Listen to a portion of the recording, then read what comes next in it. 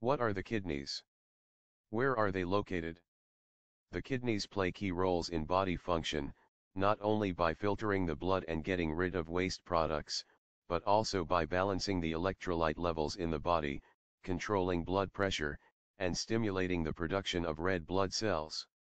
The kidneys are located in the abdomen toward the back, normally one on each side of the spine. They get their blood supply through the renal arteries directly from the aorta and send blood back to the heart via the renal veins to the vena cava. The term renal is derived from the Latin name for kidney. What do the kidneys do? When blood flows to the kidney, sensors within specialized kidney cells regulate how much water to excrete as urine, along with what concentration of electrolytes. For example, if a person is dehydrated from exercise or from an illness, the kidneys will hold onto as much water as possible and the urine becomes very concentrated. When adequate water is present in the body, the urine is much more dilute, and the urine becomes clear.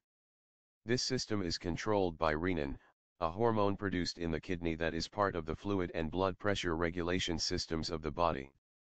Kidneys are also the source of erythropoietin in the body, a hormone that stimulates the bone marrow to make red blood cells. Special cells in the kidney monitor the oxygen concentration in blood.